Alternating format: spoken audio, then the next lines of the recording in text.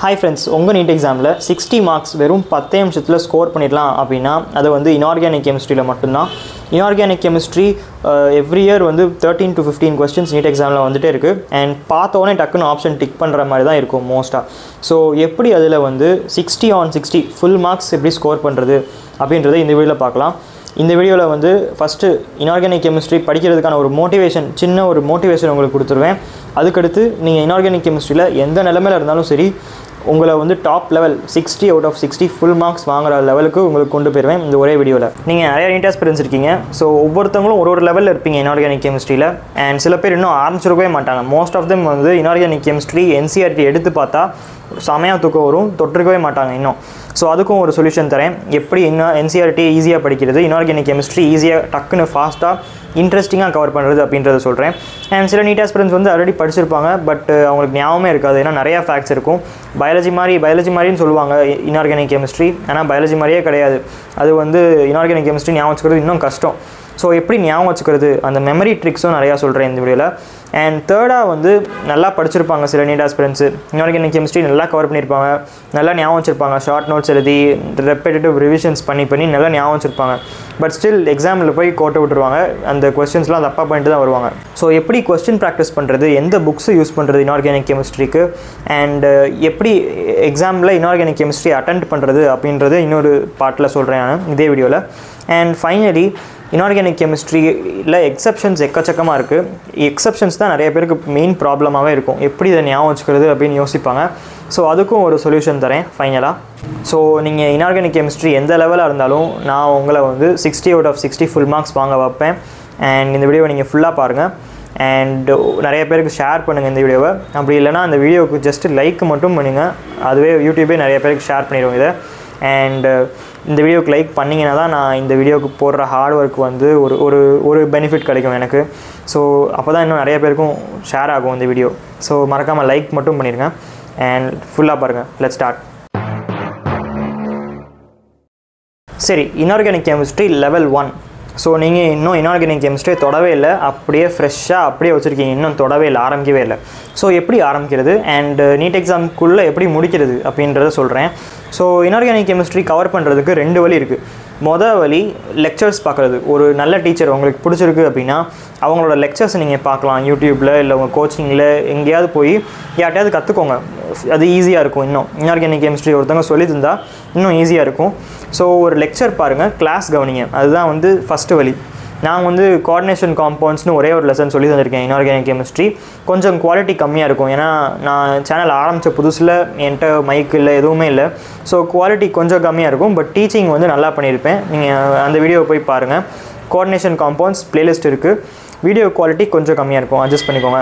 Okay. So என்னோடய teaching உங்களுக்கு பிடிச்சிருந்ததுன்னா அந்த வீடியோவை போய் பாருங்கள். கெமிக்கல் பாண்டிங் ஆரம்பித்தேன் பட் வியூஸ் வராததுனால நான் அதை கண்டினியூ பண்ணல. நீங்கள் சப்போர்ட் பண்ணிகிட்டே இருந்தீங்க அப்படின்னா எல்லா inorganic chemistry நானே முடிச்சிருவேன். ஸோ ஃபஸ்ட்டு வழி லெக்சர்ஸ்.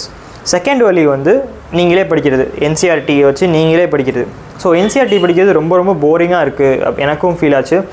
நான் வந்து NCERTயை தனியாக நான் படித்ததே இல்லை இது வரைக்கும். ஸோ NCERT எப்படி படிக்கிறது அப்படின்னா நான் என்ன பண்ணேன்றதை சொல்கிறேன். ஒரு டெக்னிக் இருக்குது. நீங்கள் டெலகிராமில் பயோஹேக் கெம்ஹேக் கேள்விப்பட்டிருக்கீங்களான்னு எனக்கு தெரியல. பார்த் கோயல் அப்படின்னு நார்த்தில் வந்து யாரோ இருக்காங்க ஒரு யூடியூபர். அவங்க வந்து கெம்ஹேக் அப்படின்னு ஒன்று பண்ணியிருக்காங்க. ஸோ அந்த கெம்ஹேக்கில் வந்து NCERTயில் இருக்கிற ஒவ்வொரு லைன்லேயும் வந்து ஒரு கொஸ்டின் இருக்கும். ஸோ நீங்கள் இந்த கெம்ஹேக்கில் இருக்கிற கொஸ்டின் அண்ட் ஆன்சர் படிச்சிங்க அப்படின்னா ஆட்டோமேட்டிக்காக NCERTயும் கவர் ஆகும். ஸோ நீங்கள் டெலகிராமில் போய் கெம்ஹேக் டவுன்லோட் பண்ணிக்கோங்க. அப்படி உங்களுக்கு எங்கே இருக்குதுன்னு தெரில அப்படின்னா என்னோடய டெலகிராம் சேனல் ஜாயின் பண்ணுங்கள். நான் உங்களுக்கு எப்படி அந்த கெம்ஹேக்கை டவுன்லோட் பண்ணுறது அப்படின்றத நான் சொல்கிறேன்.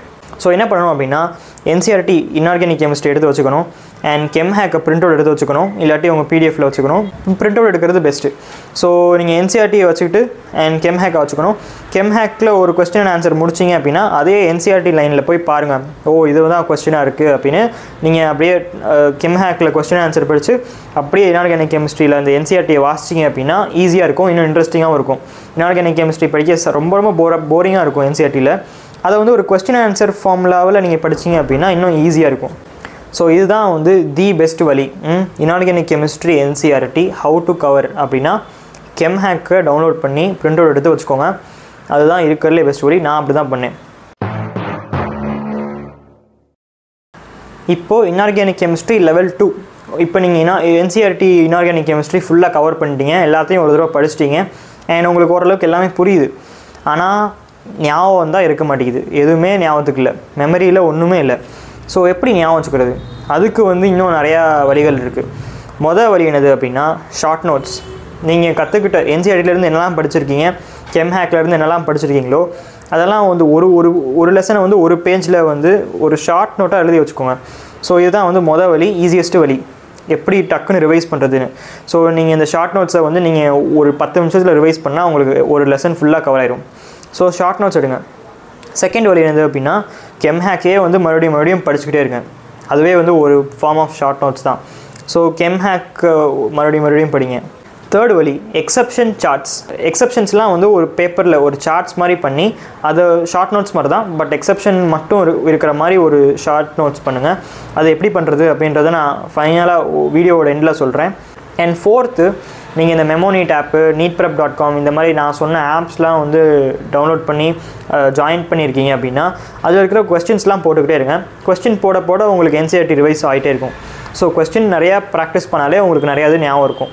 அண்ட் தப்பாக பண்ணுற கொஸ்டினை மிஸ்டேக் நோட் புக் போடுங்க. மிஸ்டேக் நோட் புக்கை மறுபடியும் ரிவைஸ் பண்ணால் அதுவும் ஆட்டோமேட்டிக்காக ஞாபகம் இருக்கும். ஸோ இந்த 5 வழி கன்ஃபார்ம் பண்ணுங்கள். Short notes and கெம்ஹேக்கு and mistake note book, exception shorts and question practice. So இந்த 5 வழிகள் நீங்கள் மறுபடியும் பண்ணிக்கிட்டே இருந்தால் உங்களுக்கு ஆட்டோமேட்டிக்காக இன்ஆர்கானிக் கெமிஸ்ட்ரி மூளையில் போய் உட்காந்துக்கும். இன்ஆர்கானிக் கெமிஸ்ட்ரி லெவல் 3 இது ஃபைனல் லெவல். இது என்ன லெவல் அப்படின்னா நீங்கள் இன்ஆர்கானிக் கெமிஸ்ட்ரி NCERTயில் கவர் பண்ணிட்டீங்க, கான்செப்டெல்லாம் உங்களுக்கு புரியுது அண்ட் நீங்கள் நான் சொன்ன மாதிரி ரிவிஷன்லாம் நல்லா பண்ணுறீங்க அண்ட் உங்களுக்கு எல்லாமே ஞாபகமும் இருக்குது. ஆனாலும் உங்களுக்கு எக்ஸாமில் மார்க் வர மாட்டேங்குது. So how to improve the score எப்படி இன்க்ரீஸ் பண்ணுறது, எக்ஸாமில் எப்படி எல்லாமே கரெக்டாக பண்ணுறது, எல்லாம் படித்து எல்லாமே ஞாபகம் இருந்தாலும் எக்ஸாமில் தப்பு நடக்கும். ஸோ அதை எப்படி அவாய்ட் பண்ணுறது அப்படின்னா அதுக்கு 2 வழி தான். ஒரு வழி என்னது அப்படின்னா உங்களுக்கு கொஸ்டின் ப்ராக்டிஸ் பத்தலை, அதுதான் ஒரே சிங்கிள் வழி. எனக்கு மண்டையை பிச்சுக்கும், நம்ம என்னடா பண்ணலை, எல்லாமே நல்லா தான் பண்ணுறோம் ஆனாலும் மார்க் வர மாட்டேங்குது அப்படின்னு நிறைய தடவை யோசிப்பேன். ஸோ என்ன பிரச்சனை அப்படின்னா கொஸ்டின் ப்ராக்டிஸ் பத்தலை. ஸோ கொஸ்டின் ப்ராக்டிஸ் நிறையா பண்ணுங்கள். எந்த புக்ஸு எந்த ஆப்ஸில் பண்ணலாம் அப்படின்றத நான் ஆல்ரெடி நிறைய தடவை சொல்லியிருக்கேன். மெமோனீட் ஆப் இருக்குது அண்ட் neetprep.com இருக்குது. அண்ட் புக்ஸு பார்த்தீங்க அப்படின்னா நான் லிங்க் கொடுக்குறேன், டெலகிராம் சேனல்லையும் கொடுக்குறேன், டெலகிராம் சேனல்லையும் கொடுத்துருக்கேன் அண்ட் டிஸ்கிரிப்ஷன்லையும் கொடுக்குறேன். ஸோ அந்த புக்ஸ்லாம் ரொம்ப யூஸ்ஃபுல்லாக இருக்கும். பியர்சன் பப்ளிகேஷன்ஸில் நல்லாயிருக்கும் அண்ட் MTG பப்ளிகேஷனும் நல்லாயிருக்கும். ஆஸ்வால் நீங்கள் என்ன வேணாலும் வாங்க, பட் நான் ரெக்கமெண்ட் பண்ணுறது MTGயோடைய PYQ புக் இருக்கணும் அண்டு இந்த பியர்சன் பப்ளிகேஷனில் அப்ஜெக்டிவ்ஸ் நீட் MCQ புக்கும் இருக்கணும். ஸோ இது ரெண்டையும் வச்சு ப்ராக்டிஸ் பண்ணிக்கிட்டே இருங்க. இல்லை புக்கெலாம் செட் ஆகாது அப்படின்னா ஆப்ஸ் டவுன்லோட் பண்ணிக்கோங்க. ஆப்பில் கொஸ்டின்ஸ் பர்ச்சேஸ் பண்ணுங்கள் அண்ட் அதில் ப்ராக்டிஸ் பண்ணுங்கள். ஸோ இதுதான் ஒரே வழி. ஸோ கொஸ்டின் ப்ராக்டிஸ் இன்க்ரீஸ் பண்ணிக்கிட்டே இருக்கணும், அப்போ தான் மார்க் இன்க்ரீஸ் ஆகிட்டே இருக்கும். இல்லை ப்ரோ நான் கொஸ்டின் ப்ராக்டிஸ்லாம் நல்லா தான் பண்ணிக்கிட்டு இருக்கேன் அப்படின்னா 2வது வழி என்னது அப்படின்னா நீங்கள் என்னெல்லாம் கொஸ்டின்ஸில் தப்பு பண்ணுறீங்களோ அதை மைண்டில் ஏற்றிக்க மாட்டீங்க. நீங்கள் செய்கிற தப்பை மண்டையில் நோட் பண்ணாமல் மறுபடியும் அதே பண்ணிக்கிட்டே இருக்கீங்க. ஸோ அதை எப்படி சால்வ் பண்ணுறது அப்படின்னா ஆல்ரெடி சொல்லியிருக்கேன், மிஸ்டேக் நோட் புக். நீங்கள் பண்ணுற தப்பு கொஸ்டின் ப்ராக்டிஸில் என்னெல்லாம் தப்பு பண்ணுறீங்களோ அதெல்லாம் மிஸ்டேக் நோட் புக்கில் எழுதி ஏன் இந்த தப்பு வருது அப்படின்றத கண்டுபிடிங்க. அதை கண்டுபிடிச்சா தான் ரிப்பீட் ஆகாது, அது ரிப்பீட் ஆகாமல் இருந்தால் தான் நீட் எக்ஸாமில் மார்க் கூடும். ஸோ இப்படி தான் அவங்க மார்க் டெஸ்ட் ஸ்கோரை இன்க்ரீஸ் பண்ணணும். நம்ம ஒரு விஷயம் செய்கிறதுக்கு முன்னாடி அதை நம்ம ஏன் செய்கிறோம் அப்படின்றது தெரிஞ்சுக்கிறது ரொம்ப முக்கியம். அண்டு ஒரு விஷயம் செய்கிறோம் அப்படின்னா அதுக்கு ஒரு மோட்டிவேஷன் தேவை, ஒரு ப்ராப்பரான மோட்டிவேஷன். சாதாரண மோட்டிவேஷன் அப்படின்னா ஒரு 2 நாள் பண்ணுவீங்க, இல்லை ஒரு வாரம் உங்களை பண்ண வைக்கும். பட் ஒரு ப்ராப்பரான மோட்டிவேஷன் உங்களுக்கு 1 இயர் 2 இயர் நீங்கள் நீட் எக்ஸாம் எப்போ முடிக்க போகிறீங்களோ, லைக் உங்களுக்கு எவ்வளோ டைம் இருக்கோ அவ்வளோ வருஷம் ஃபுல்லாக உங்களுக்கு மோட்டிவேஷன் இருக்கணும் அப்படின்னா அதுக்கு ஒரு ப்ராப்பரான மோட்டிவேஷன் தேவை. அண்ட் அப்போ அதுதான் உங்களுக்கு இப்போ கொடுக்க போகிறேன். ஸோ நம்மளோட நீட் எக்ஸாமில் கெமிஸ்ட்ரியில் 45 கொஸ்டின் இருக்குது. 45 கொஸ்டின். இந்த 45 கொஸ்டினில் 13லேருந்து 15 கொஸ்டின் நம்ம இன்ஆர்கானிக் கெமிஸ்ட்ரியிலேருந்து தான் வரும். ஸோ இந்த அதாவது 1/3 கெமிஸ்ட்ரியோடைய 1/3 இது 60 மார்க் இருக்கும். ஸோ இந்த 60 மார்க் ஸ்பெஷாலிட்டி என்னது அப்படின்னா இந்த 60 மார்க் 10 நிமிஷத்தில் எடுக்கலாம். ஸோ 10 நிமிஷத்தில் 60 மார்க் அசால்ட்டாக ஸ்கோர் பண்ணிடலாம். இன்ஆர்கானிக் கெமிஸ்ட்ரியும் இதே மாதிரி தான், ஆர்கானிக் கெமிஸ்ட்ரியும் இந்த மாதிரி தான். ஸோ ஈஸியாக 60 மார்க் 10 நிமிஷத்தில் எடுத்துடலாம் organic chemistry and inorganic chemistry. இதே மாதிரி ஆர்கானிக் கெமிஸ்ட்ரி எப்படி படிக்கிறதுன்னு ஒரு தனி வீடியோ போட்டிருக்கேன். ஸோ அதையும் போய் பாருங்கள். ஸோ ரெண்டுமே வந்து ஒரு 20 மினிட்ஸில் 120 மார்க்ஸ் ஸ்கோர் பண்ணிடலாம். ஸோ இப்போது ஒரு நீட் எக்ஸாம் எடுத்துக்கிட்டிங்க அப்படின்னா முக்கால்வாசி பேர் நம்மளுக்கு வந்து ஃபிசிக்ஸ் தான் கஷ்டமாக இருக்கும். ஸோ ஃபிசிக்ஸ்க்கு கேல்குலேஷனுக்கு கொஞ்சம் டைம் ஆகும். ஸோ அதுக்கு அதிகமான டைம் கொடுப்போம். ஸோ ஒரு 3 ஹவர்ஸில் ஃபிசிக்ஸ்க்கு வந்து ஒரு 1 hour 20 minutes கொடுப்போம். அண்ட் பயாலஜிக்கு ஒரு ½ hour இல்லை 40 minutes தருவோம். அண்ட் கெமிஸ்ட்ரிக்கு ஒரு 50 minutes தருவோம் வச்சுக்கோங்களேன். ஸோ இப்போ 50 minutesல இந்த இன்ஆர்கானிக் கெமிஸ்ட்ரி ஒரு 10 minutes அண்ட் ஆர்கானிக் கெமிஸ்ட்ரி ஒரு 10 minutes அப்படின்னா மீதி 20 to 30 minutes ஃபுல் கெமிஸ்ட்ரிக்கு வந்து ஃபிசிக்கல் கெமிஸ்ட்ரி கொடுத்துடலாம். நீங்கள் அதுக்கும் டைம் எடுக்கும். ஸோ அதுதான் வந்து இன்ஆர்கானிக் கெமிஸ்ட்ரியோட பெனிஃபிட். என்ன பெனிஃபிட்னா easy marks, quick marks and உங்களுக்கு ஃபிசிக்ஸ் அண்ட் ஃபிசிக்கல் கெமிஸ்ட்ரியும் இது பூஸ்ட் பண்ணும். ஸோ நான் இப்போ இந்த வீடியோவில் சொல்கிற ஸ்டெப்ஸ் எல்லாம் வந்து ப்ராப்பராக ஃபாலோ பண்ணிங்க அப்படின்னா நீங்களும் வந்து 60 மார்க்கு 10 minutesல ஸ்கோர் பண்ணிவிட்டு வந்துடலாம் ஈஸியாக. நம்ம இன்ஆர்கானிக் கெமிஸ்ட்ரினாலே எக்ஸப்ஷன்ஸ் வந்து எக்கச்சக்கமாக இருக்கும். அண்ட் அதை ஞாபகம் வச்சுக்கிறது ரொம்ப ரொம்ப கஷ்டம். ஸோ அதுக்கு ஒரு சொல்யூஷன் கண்டிப்பாக கொடுத்தே ஆகணும். அதை எப்படி ஈஸியாக படிக்கிறது, ஞாபகம் வச்சுக்கிறதுன்றது தெரிஞ்சுக்கிறது ரொம்ப முக்கியம். ஏன்னா நம்ம நீட் எக்ஸாமில் எக்ஸப்ஷன்ஸ்லேருந்து தான் நிறைய கொஸ்டின் வரும். ஸோ என்ன பண்ணணும் அப்படின்னா ஃபஸ்ட்டு எக்ஸப்ஷன்ஸ் எப்படி படிக்கிறதுன்னு 3 steps இருக்குது. ஃபஸ்ட்டு ஸ்டெப் என்னதுன்னா ஃபஸ்ட்டு நார்மலாக ஒன்று நடக்கும். இன்ஆர்கானிக் கெமிஸ்ட்ரியில் நார்மலாக ஒரு ட்ரெண்டு போய்கிட்டு இருக்கும். அந்த ட்ரெண்டில் வந்து எங்கேயோ ஒரு இடத்துல நடக்காது. அந்த ட்ரெண்டு நடக்காத இடம் தான் எக்ஸப்ஷன்.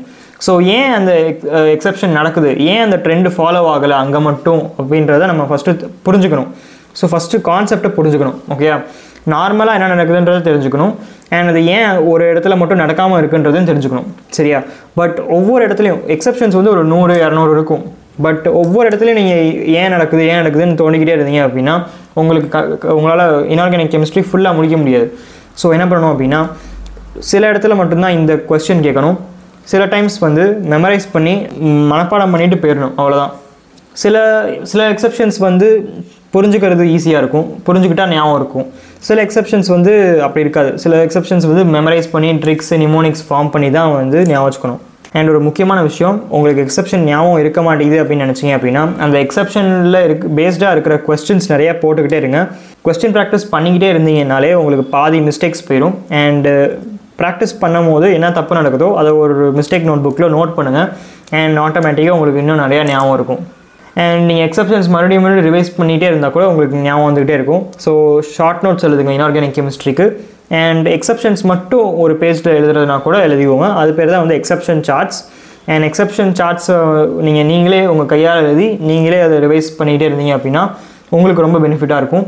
அண்ட் அது மட்டும் இல்லாமல் உங்களுக்கு எக்ஸப்ஷன்ஸ் வந்து ரொம்ப ரொம்ப ட்ரபிளிங்காக இருக்குது, ரொம்ப ப்ராப்ளமேட்டிக்காக இருக்குது அப்படின்னா கமெண்ட்ஸில் சொல்லுங்கள். அண்ட் டெலகிராமில் என்கிட்ட சொல்லுங்கள். நான் வந்து எக்ஸப்ஷன்ஸ்க்குன்னு ஒரு தனி சீரீஸ் ஆரம்பிக்கிறேன். அண்ட் அதில் வந்து நம்ம ஒவ்வொரு வீடியோலையும் வந்து ஒரு எக்ஸப்ஷன் பார்க்கலாம்.